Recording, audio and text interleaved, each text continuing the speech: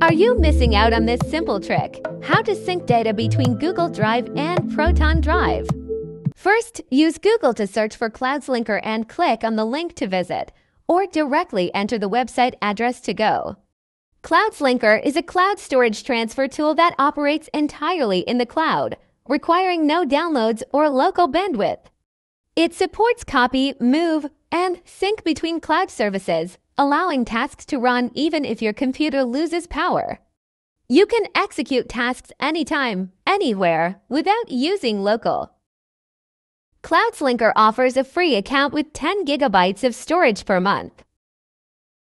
After logging in, authorize Google Drive and Proton Drive for access in Cloudslinker.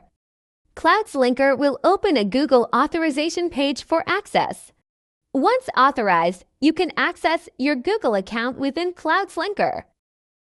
Next, we add Proton Drive to Cloudslinker by entering your Proton Drive account and password. After completing the authorization, you can access Proton Drive within Cloudslinker. Next, we create a sync task. Select the SYNC directory in Google Drive as the source, and choose the sync folder in Proton Drive as the destination. Next, go to the sync directory in Google Drive and check that there are a total of 7 images in the current folder. Next, go to the sync directory in Proton Drive and check that there are a total of 2 files in the current folder. After checking, return to Cloudslinker and click Sync to start the sync task.